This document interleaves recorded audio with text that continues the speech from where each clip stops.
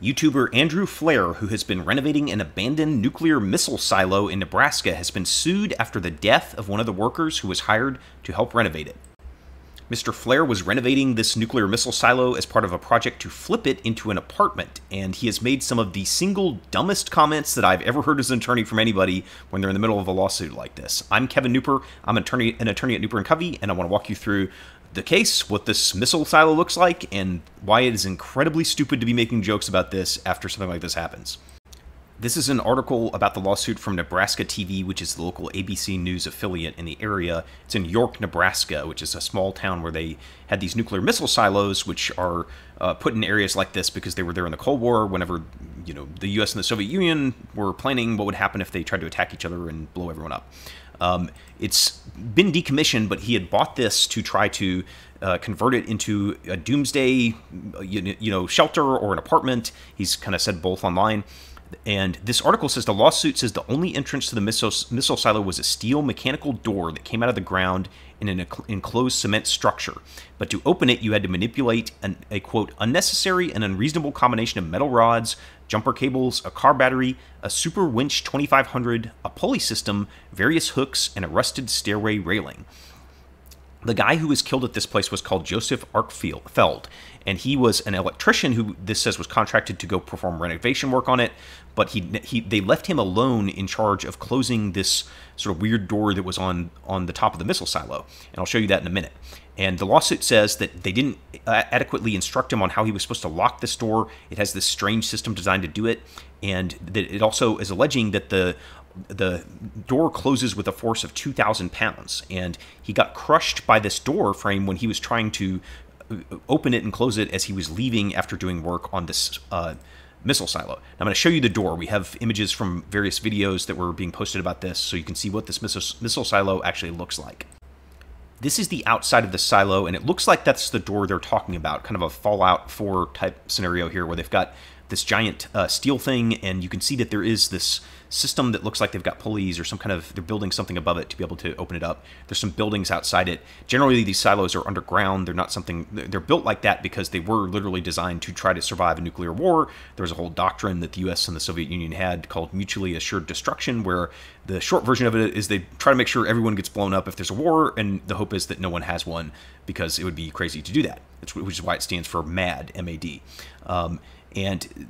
But the problem is that this thing that they're designing here, if the guy doesn't know how to use it and it's got sort of that complex system they're talking about, it's going to be a problem, and it was a problem here. And let me show you some more about the inside of this missile silo.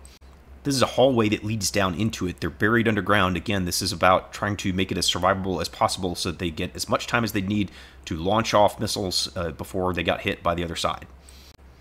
When you went down into it, they had this work area, and this is under construction. They're trying to build this into an apartment, but you can see there's stuff everywhere. There's wood, there's random wires being run along inside it, which is what they're alleging in the lawsuit, that there was not really a whole lot of safety going on here. This is another part of the silo. Again, there's just wires and stuff around everywhere. You can see they're putting in actual flooring, so this would be someplace you could live inside of, whoever he flipped it to.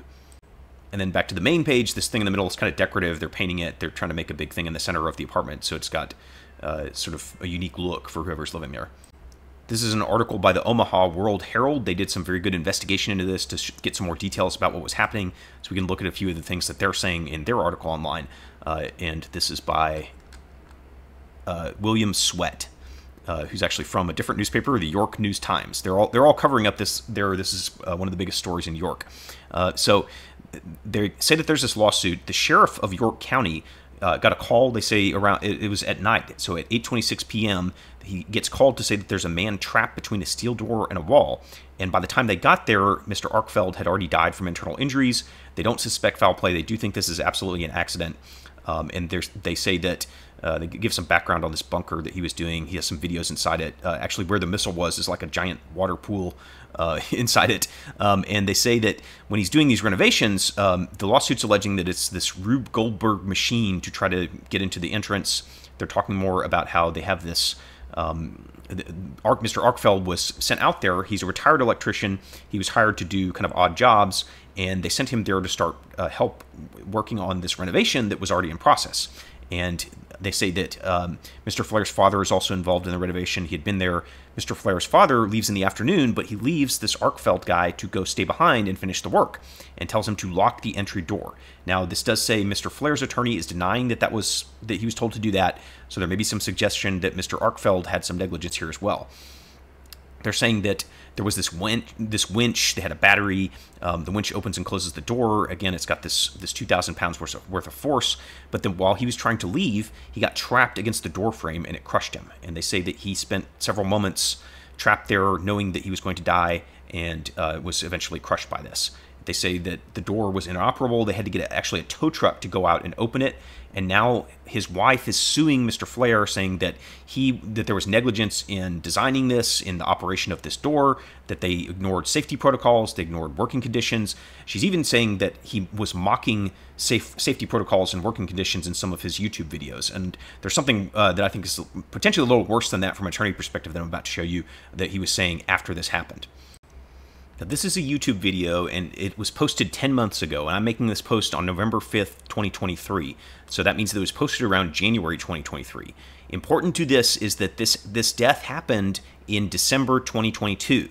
So this video is being posted about maybe a month after this happened. So let's look at what happens in this video. 2 of the construction workers died when they were building out. Yeah, dude. Who else has had fondue? We might be the first people on the planet to have fondue inside of a missile silo.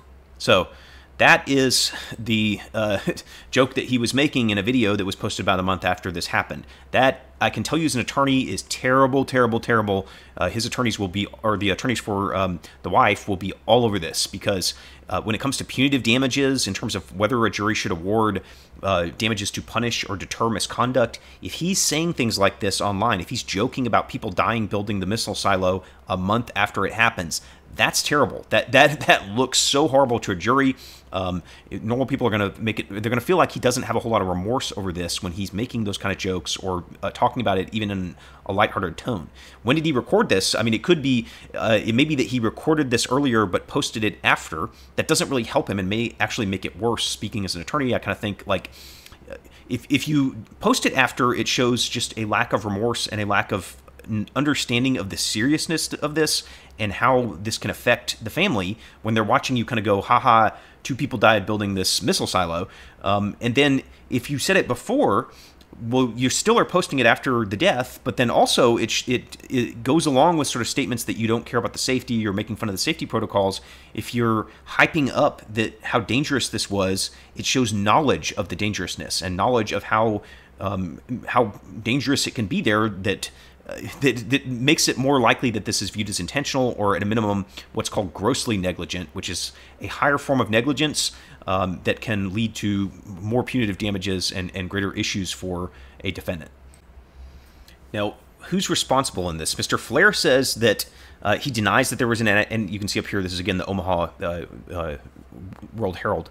They say that, or Mr. Flair is saying he denies that there was any failure to inform Mr. Arkfeld, the guy who died, about this. He denies that you had to use this car battery with jumper cables to start the door, which is what the lawsuit's alleging.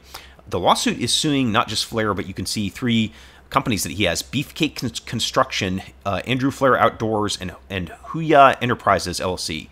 And I think this is saying that the reason it's about Beefcake is that he started a beef jerky company called Beefcake Jerky recently. And he has filed a motion to dismiss, so Mr. Flair is trying to get rid of this. In a negligence type case, that's kind of hard. Usually that's a jury issue as to whether there was negligence or was not negligence, but we'll see if he gets it dismissed. A motion to dismiss is an effort to get rid of the case early before it sees a jury, before it even gets into what's called discovery, where you get evidence about what happened.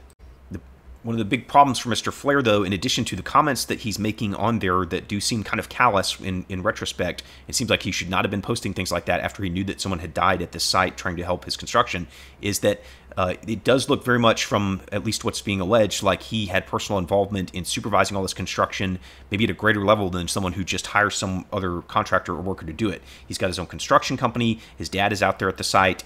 He appears to be out there at the site. He's in all the videos doing all kinds of stuff. Certainly would be aware of what's going on there. And so it makes it a lot harder to get out of any kind of liability when you have this. The more involvement you have running it, the more you're in charge, the more you are have all these companies doing it, harder it is going to be to say that you didn't have responsibility for making sure that that door with all that pressure and all that risk was safe.